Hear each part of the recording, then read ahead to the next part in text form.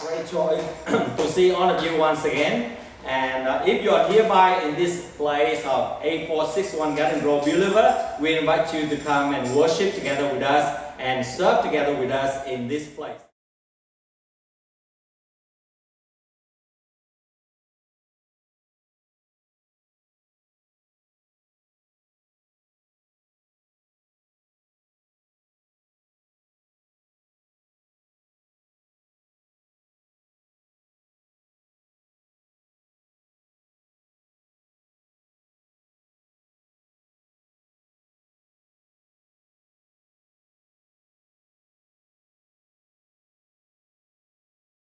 And today we continue with our series in the book of 1 Samuel. And now we are on the book of 1 Samuel 14. Are you glad that we go halfway right now? And the topic that I'm going to share with you today is that nothing can hinder the Lord from saving.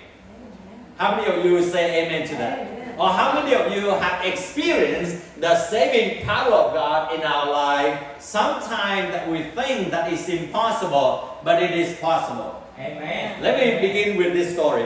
One day I had a big leadership conference in a socialist country. Okay. And you know that a lot of persecution. And when we do the leadership training like this, you see, this is the process that how we do. That when we pick up the leaders from somewhere, and then we take their phone away. And then there will be another car, we take them to another place before move to the place of the training. Okay. So that's the process because they can easily detect the signal from the phone. And they use the devices, and suddenly if they can see in one place or one house, suddenly you have about 50 the signals coming up, they will say for sure, this is place, they have the just gathering, or maybe they have some activities. Because in one home, you can only have a few signals, right? If you have even 5 phones or even 12 phones just like me. Okay. In my home, I have at least more than 20 different devices in order to do for the ministry here. But there, if any home that suddenly have about 20 or 36 signals, immediately they can detect it and they come. So usually that we take their phone away, and in the past that we usually use the battery. So we have to take away the battery, because if you don't take away the battery, the signal is still there. Okay. So those are the things that we learn. But anyway, they are also very good. They can always find out. And one time that they found us out, and 40 policemen just came and surround in that leadership training. And unfortunately, on that day, I brought about 7 or 8 Korean. They came and they want to see the people, and the pastor, the Korean pastor, also want to teach them. And that pastor just passed away just a few years ago. And they came with the picture in their hands. And I just finished the preaching, and I just go down and I just met with some of the key leaders in a small room. And when they broke in, and then they begin to just open one door after another and begin to ask, what is my name? Okay, where is Mr. Yang? Okay, they call me by Pastor Yang. Okay, so they call me, where's Pastor Yang? And they could not find it. And amazingly, in the leadership meeting with only about 15 people at that time, in a small room, in another room, in the same building. And I just finished just sharing with them also. And then I was sitting down, and one of my co-workers just stood up in order to share, continue to share and communicate. And then they broke in, they just opened the door, and then they begin to look. But I think that God's planning. Do you think that I can run away from that day? 40 policemen. Not only on the 3rd floor, the 2nd floor, and the 1st floor, and outside, there are also many policemen. But when they opened the door, they didn't see me, because on that day, I was sitting at the chair like this, and just facing my back, just facing the door. And when they just opened, and they just usually saw my co-workers who stood standing there because they think that I would stand there. But my co-workers stood there and with the tie on, so they don't go inside immediately, and they go to other room. And at that time, other leaders said, Pastor, you have to run out of the window immediately. And usually that's what we do. Okay? If you want to have a meeting just like us, nearby the river, and when the policeman came, and then immediately you can jump into the river and swim across the river and enjoy the holiday. Hallelujah. Or there are many ways that I can share with you already before. But anyway, they came in, they could not see me, so they go another place. And during that, only a few minutes.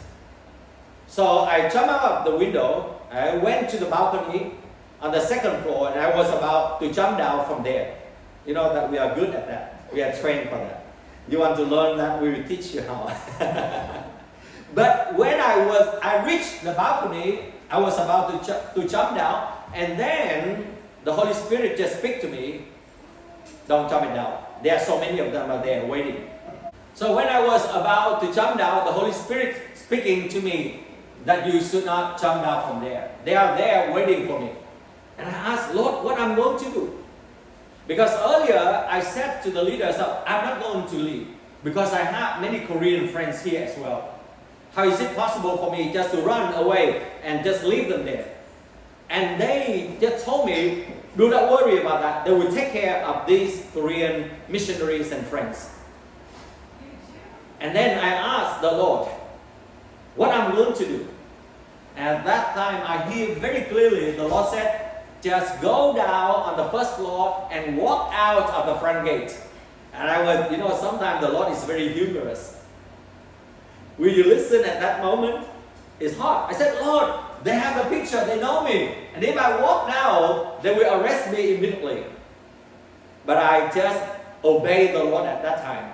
And I pretend to be very calm. But you know that my heartbeat is very fast.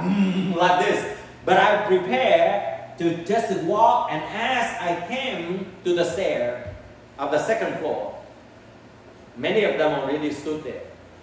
And remember, they have the picture on their hands at that time. And suddenly, they just asked him, who are you? And I said, I'm such. I'm just that. And then I just walked out. You know what happened? They just let me to walk down, to go down the stair. And when I reached at the front gate, and I was thinking, if I run out immediately, the spy inside will inform them, and then they will rush out and they will catch me immediately. So I cannot run away from them because they have the police car over there. And then when I walked to the front gate, many of them also there. But I just walked through as if they didn't see me. And you know, another miracle happened at that moment is that one of the brothers in the Lord, on that day, he came to see me. But when he came, he saw so many policemen, so he didn't come in. And he sit there and he parked his car in front of the building and he prayed for me.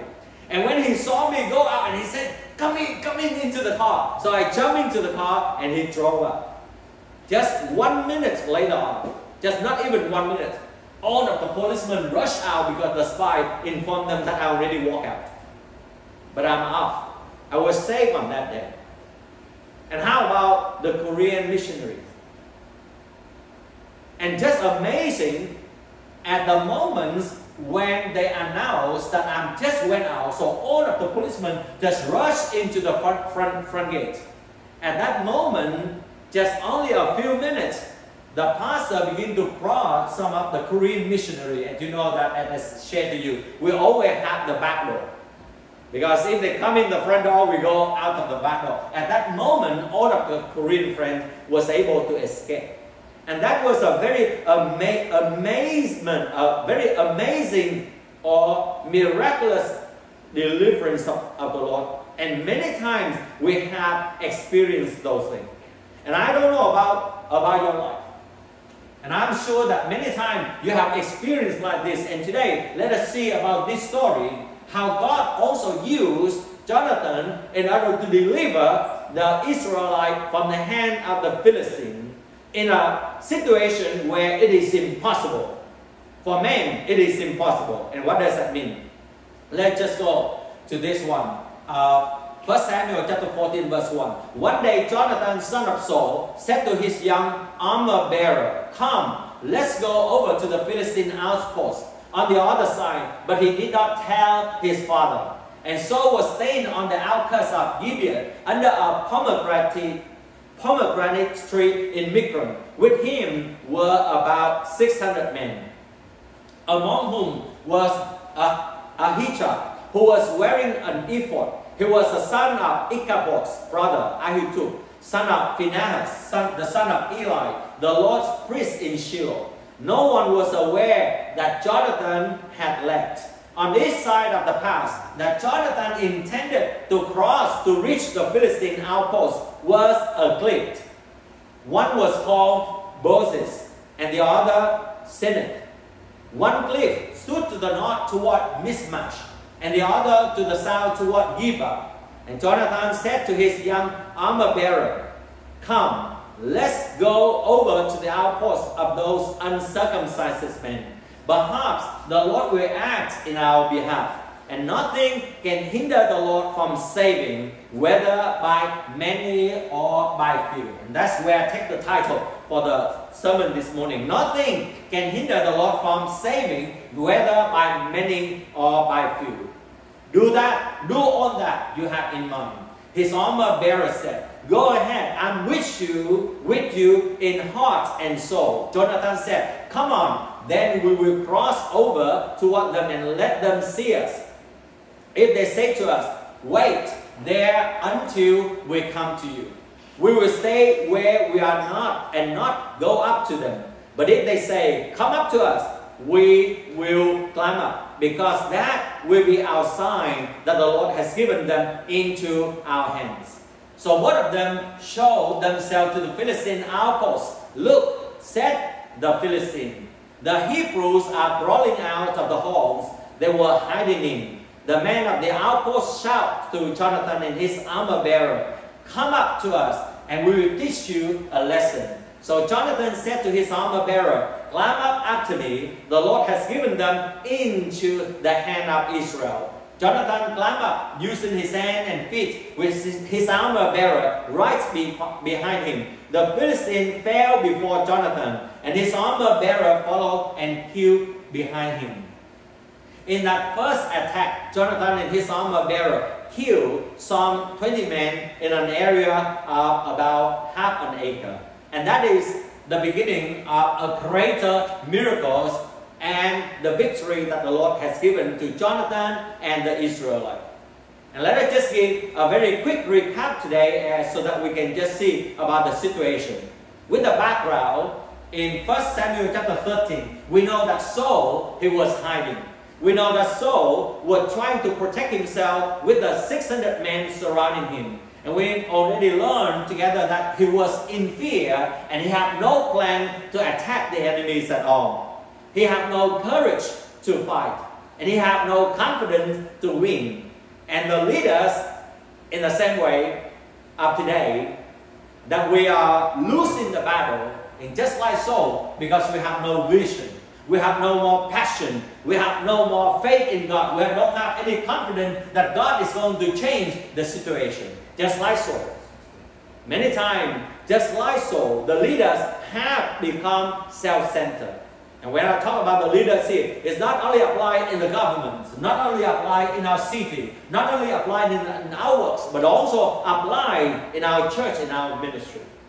And you see that there will be also many ministries are dying down because there's no second generation who step up and take the bacon, continue to move forward with the dream and the vision that the Lord has given. And here in 1 Samuel chapter 13 verse 17, will remind us the enemies seem to be everywhere. The enemies are surrounding. The challenges are tough. And we see that the raiding party went out from the Philistine camp in 3 detachments. Not only one. They are surrounding the Israelite and they want to attack the Israelite. And One turned toward Ophrah in the vicinity of Shoi, another toward Beth Horon, and the third toward the borderland overlooking the valley of Zebulun, facing the wilderness. Not only we remember a lot of enemies surrounding, 3,000 chariots, 6,000, and the people, their army, just as numerous as the sand. And the Bible said in verse number 19, not a blacksmith could be found in the homeland of Israel, because the Philistines had said, otherwise the Hebrew will make sword or spear. And so all Israel went down to the Philistines to have their plow, points, mattocks, axes, and sickles sharpened. In other words, the rivals had more advantages. In that situation, the Israelite was losing confidence because the rival have all advantages. The competitors are very strong, and every advantage is in the rival's control. And if they are going to fight in that situation, for sure, you will see from verse number 21. The price was 2/3 of the shekel for sharpening plow point and mattock, and 1/3 of a shekel for sharpening forks and axes and for repointing goads. In other words, the price is skyrocketing. It's just like today. Everything is so expensive. They don't have the weapon, they don't have the resources, they don't have the material, they don't have the courage, they don't have the passion to fight. What do you think? For sure, they are going to lose. And verse number 22 said, so on the day of the battle, not a soldier with sword, and Jonathan had a sword or spear in his hand. How can they fight?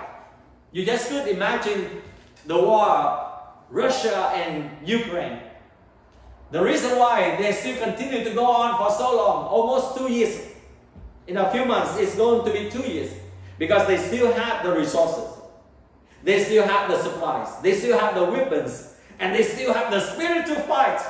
But for the Israelites, they lose all. They don't have anything. They don't have the spirit. And you know that even though without the weapon, but if they are strong and high in the spirit, there might be some changes. Do you know that? But here, they don't have even the courage to fight. They are not passionate for the task, and the situation are not in their favor. And that is the situation. Only Saul and his son Jonathan have the spear, and that's it. And how could they find among the Philistines when they are as numerous as sand? The first thing that I would like to learn from this story is that even when no one was aware, God is still raising up someone to do the task. Amen. Even though when no one was aware of, and maybe you are also in the situation, it seems that there's no way out. There's no one who could help us. There's no one who could deliver us, just like in the situation of the Israelites here. Even though no one will think the deliverance will come, even though no one will think that the provision will come, but our God is still there, because as the title said, that the Lord will be able to save you and I, and nothing can hinder the Lord from saving. Even though when the Israelite was under disadvantages, even though when the rival are so strong, but here we see that the Bible said no one was aware that Jonathan had left. And what does that mean in our world today? People may not know God-given vision, but you and I do. Amen? There would be someone who still see the vision from the Lord. And even like the case of Israel, that the war is still taking place, even though they saw that they were being surrounded by the Arab world. But there are also some leaders who can predict, who can trust, and who knows what are the strengths that they have. But most of all, they know that they have a God who protects them, and the promises of God will not destroy them after the establishment of their country. And they trust in the Lord. And in the same way, people may not agree the potential that God has given to someone, but you do, and you begin to encourage, challenge that person. I remember I had a student who was disabled. And his family also didn't want to accept him anymore.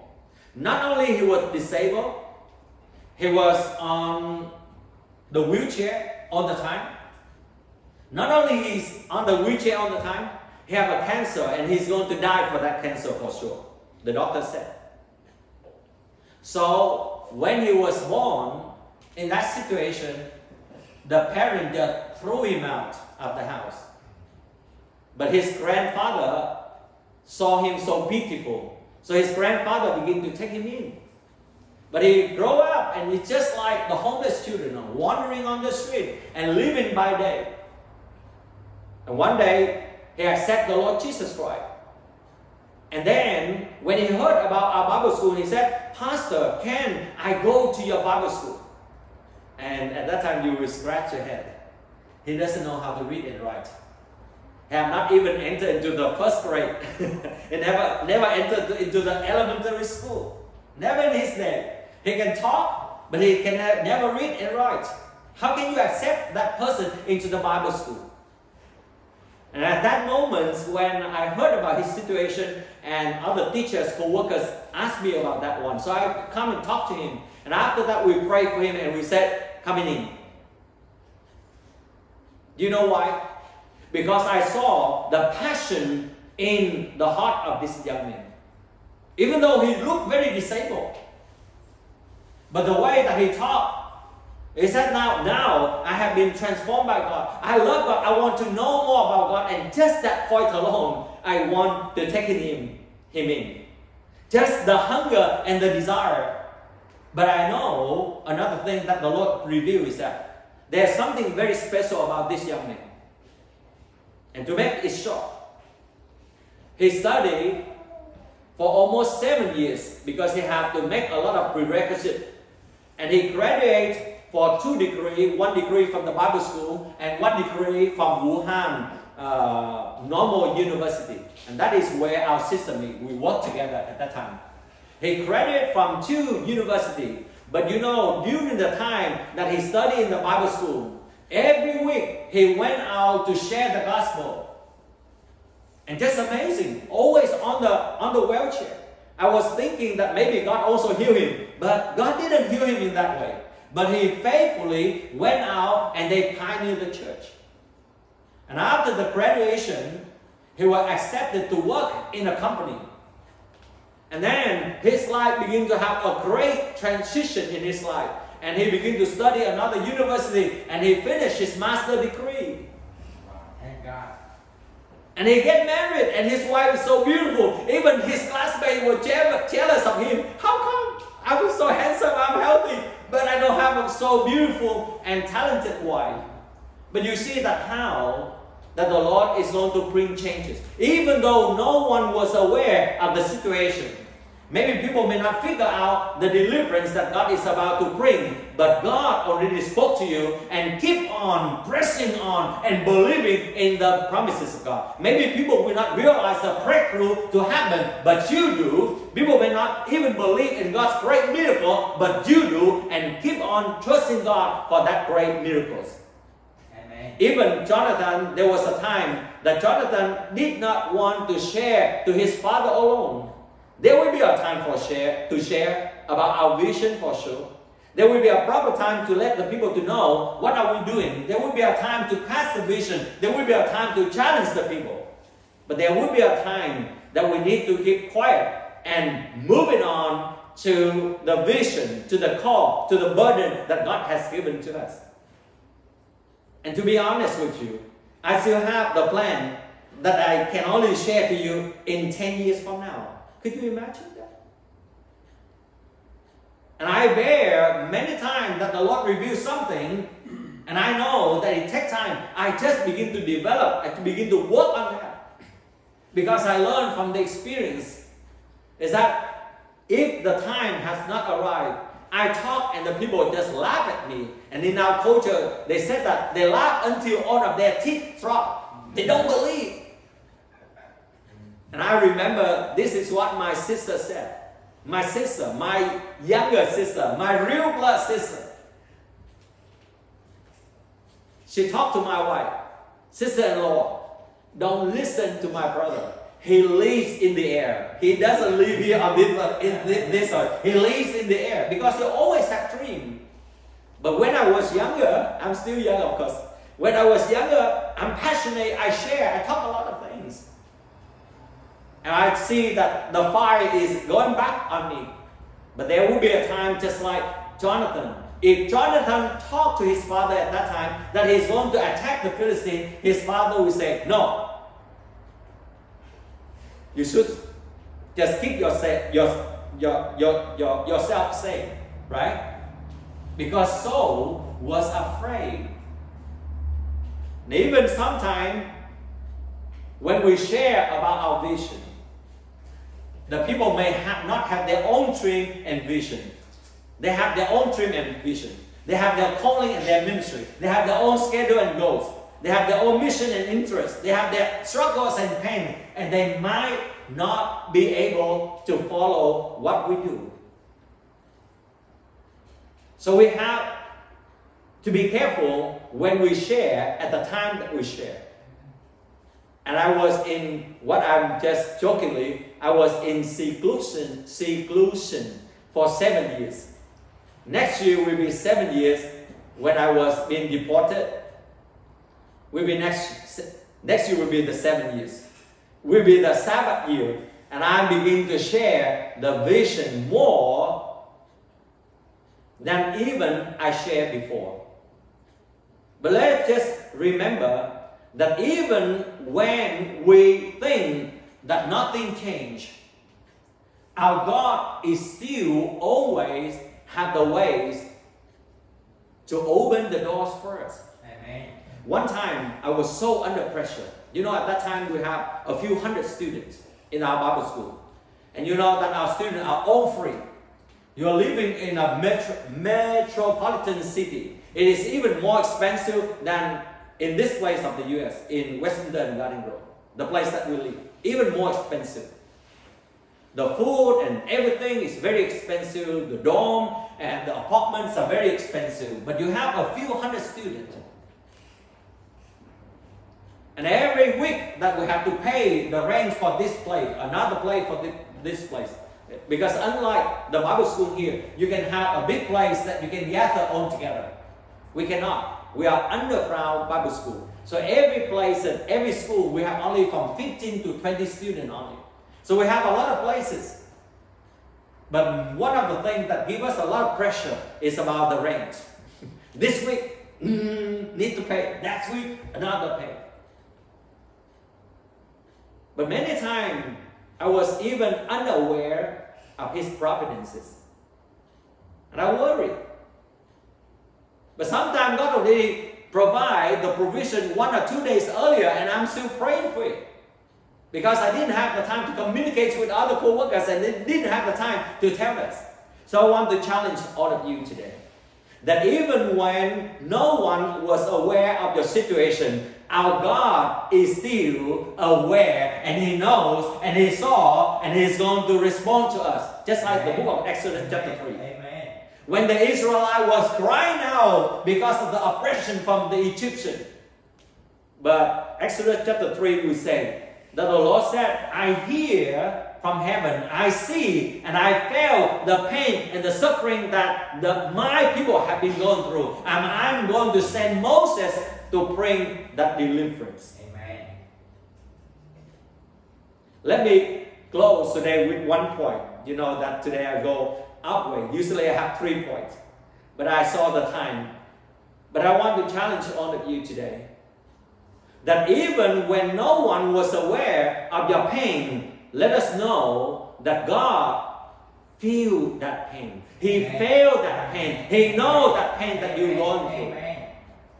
Even though you think that no one cares for us, remember that God will send someone to take care of us. And even maybe some of you are thinking of the needs that we have. are so much that no one will be able to open the door for us, maybe to make a loan or maybe to have the provision, and yet we always see the hands of God is always available in our life. Amen. Amen.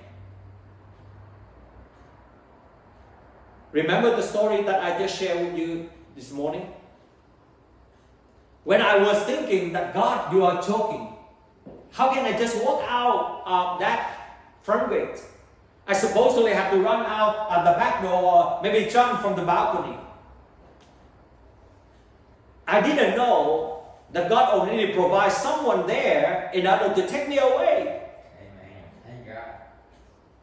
How on earth that brother on that day just came to see me at that moment?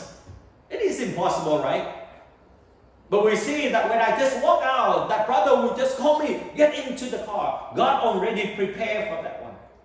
And even some of you are still worrying about your needs every day. Some of you are worrying about your relationship every day. You are worrying about your children every day. If you are worrying about your financial, about your job, about your project every day. If you are still wondering about tomorrow.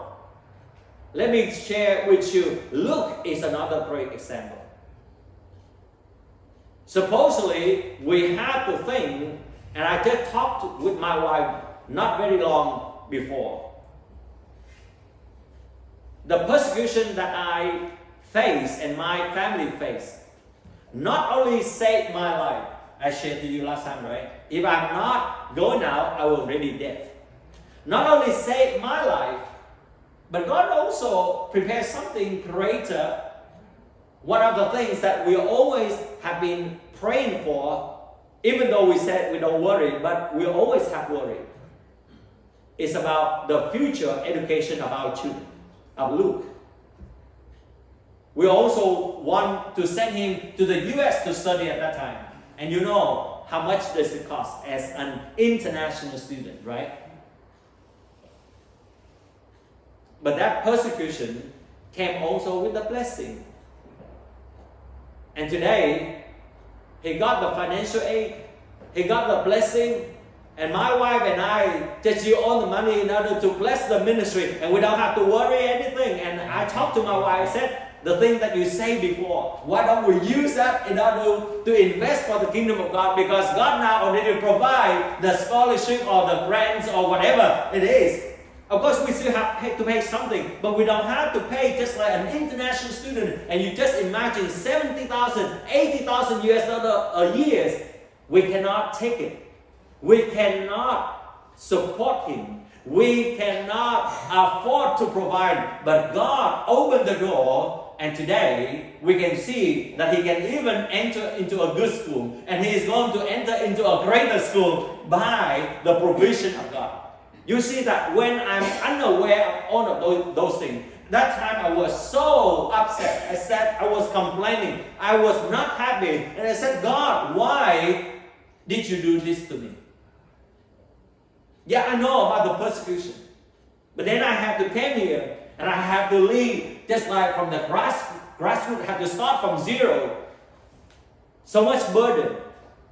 But yet, our God already knows our situation. And he already prepared that 7 years before, or at least 5 years before. And then Luke came in order to give us the freedom from all of that financial burden in Jesus' name. So I just would like to encourage every one of you. It's just like the song that our brother Thomas is going to present to us. Majesty. And in his majesty, God knows what to do. And even though when you think that no one cares for you, no one is thinking of you, no one is protecting you, no one is supporting you, remember, open our mind, open our ear, and listen, and you are going to see how God cares for us and open the door for us in Jesus' name.